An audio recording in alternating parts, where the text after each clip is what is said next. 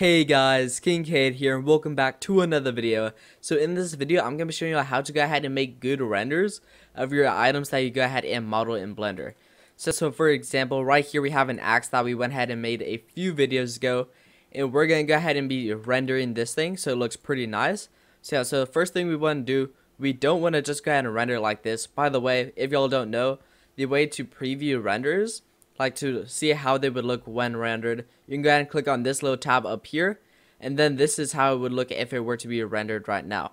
So yeah, which that wouldn't look pretty good, it wouldn't. So now what we want to go ahead and do, go ahead and click Shift A and go ahead and add a cube.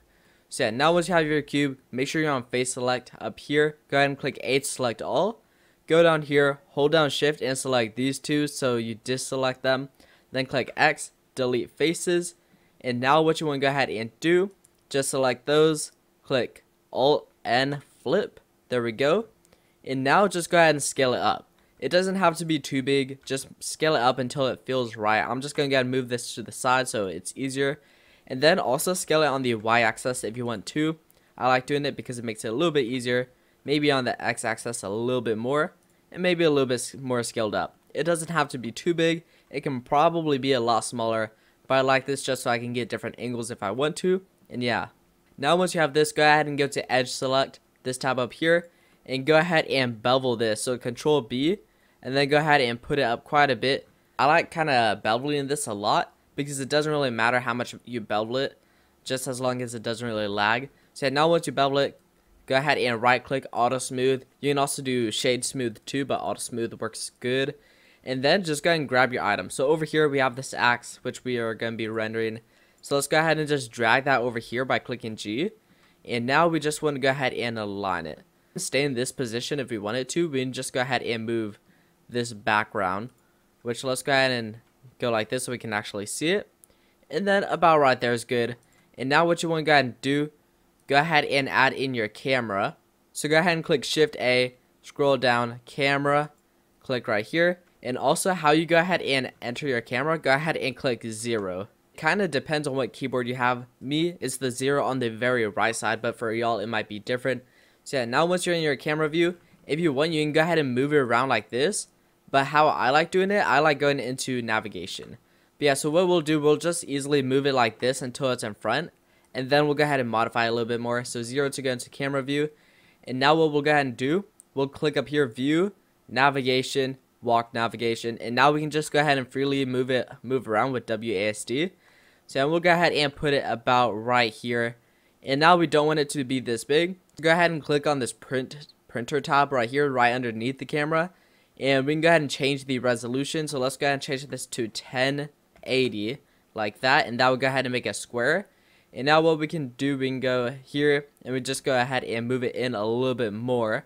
Or we can go ahead and move this a little bit more backward so it's towards the camera a little bit more. So now once we have this, what I like doing, I like moving it around a little bit more. You can take the picture like that if you want to, but I like changing it up a little bit. So maybe like this, maybe slanted a little bit backward. And there we go. I kind of like it like that, which I'll move it a little bit forward because that is a little bit too far slanted back. There we go. And how does that look? And yeah, I would say that looks pretty good. Now what we want to go ahead and do, I recommend changing the background color. So to the material tab, new, and just go ahead and leave it as base color. You can go ahead and change it if you want, but I like just changing the base color. So right here, I recommend like changing it to blue and just making it pretty dark. But depending on your weapon, if your weapon is like fire themed or yellow, then you might want to go ahead and change it to like dark orange or dark red. For this, I'll probably do dark red, kind of. Maybe like that. I can make it brighter red, but kind of darker like that, since it is like kind of red. Now what we want to go ahead and do, we want to go ahead and add lights. So Shift A, you can add whatever light you want to. I like doing the area light. So we'll go ahead and move it over here. And there we go. Go ahead and scale it up as well. And now we're just going to go ahead and rotate it. Go into this. And I can just go ahead and grab the middle. And then just go ahead and rotate it like this. So we need a bottom one and a top one. So for the bottom one, since this is like, since the handle is kind of going leftward, we'll go ahead and move this over here for the bottom. Maybe go ahead and move it up a little bit more. And now for the blade, let's go ahead and duplicate it. Move it to the right. And then this one will be for the top, move it like that, and then move it upward. And now for these, you can choose whatever colors you want. We also need to go ahead and change the power, which is the brightness. But you can go ahead and choose whatever color you want. Let's go ahead and go into the render preview. So this is what it will look like. So right now we're rendering it on Eevee. I recommend doing cycles, but I like using it on Eevee just while I go ahead and change the lighting and stuff a little bit, just so it doesn't lag and so I can go ahead and see it better.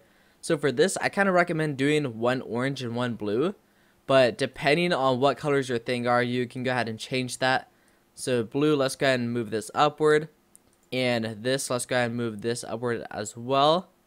And I'm not really sure what colors I want to go ahead and do for this. I might just stick with these colors, but I'm not sure. For this, we could go ahead and make it more of a purple so that it kind of matches a little bit more. Let's go ahead and increase that. Increase this one as well. So now what you want to go ahead and do, you can go ahead and go into this preview so it doesn't lag. Go ahead and click render up here, render image, and now we're just going to go ahead and wait for it to render. But yeah, which looking at it rendered, it looks like there's this little spot right here where it's a little bit lighter. So I need to go ahead and go back and change that because I don't really like how that looks. So instead of waiting for this, I'll just go ahead and close out of it. Oh, and I realized the problem is like that because this light right here is actually like going through it, which that kind of messes it up. So I'll go ahead and shrink this one down, and there we go. It should now be fixed since this light isn't like chopping through it anymore. So now if we go ahead and render it, which let's go ahead and change back to cycles. Now if we go ahead and render it, there we go. Just go ahead and wait for it. It should go ahead and look a lot better. So it is a little bit like blurry right now, but once it fully finishes rendering, then it should look a lot better. So now once it's finished rendering, what you want to go ahead and do, go ahead and click image, save as. So now once you went ahead and saved your image, now let's go ahead and edit it. So me editing it, since I don't have Photoshop and I don't want to pay for it, I just use this thing called Pixlr. It's kind of similar and it's like pretty much just as good. So this is what I like going ahead and using. Just go ahead and open it, go ahead and put your picture in it. And me, I'm just duplicating it so I can go ahead and compare the before and after. And now we're just going to go ahead and edit it a little bit, just so it looks a little bit better. So for saturation, maybe we could go ahead and bring this up. Me, I like starting from 0 and just putting it all the way up to go ahead and see how much it changes it. And then I just put it somewhere in the middle. So probably kind of right there. We can also go ahead and mess with the hue, make it look a little bit like darker and brighter. And probably somewhere right here. Yeah, I'll probably just pretty much leave that at 0 right there. And now brightness and contrast. Contrast kind of makes the background a little bit darker and kind of brings out the main piece. So I'll go ahead and put that at like 4 or something. And then temperature, it is kind of a purple background, so we could go ahead and make the temperature a little bit darker, or we could go ahead and make it warmer since it is red. So let's go ahead and try it right there. And yeah, that looks pretty good. We could go ahead and make the main selection brighter if we want to. So this is before and after. So before, after, it just looks a lot better. And yeah, that is how you go ahead and make a render in Blender and go ahead and edit it to go ahead and make it look a lot better. But yeah, that's going to go ahead and be all for this video though. So go ahead and leave a like, subscribe, and turn on post notifications, and I'll see you all in the next video.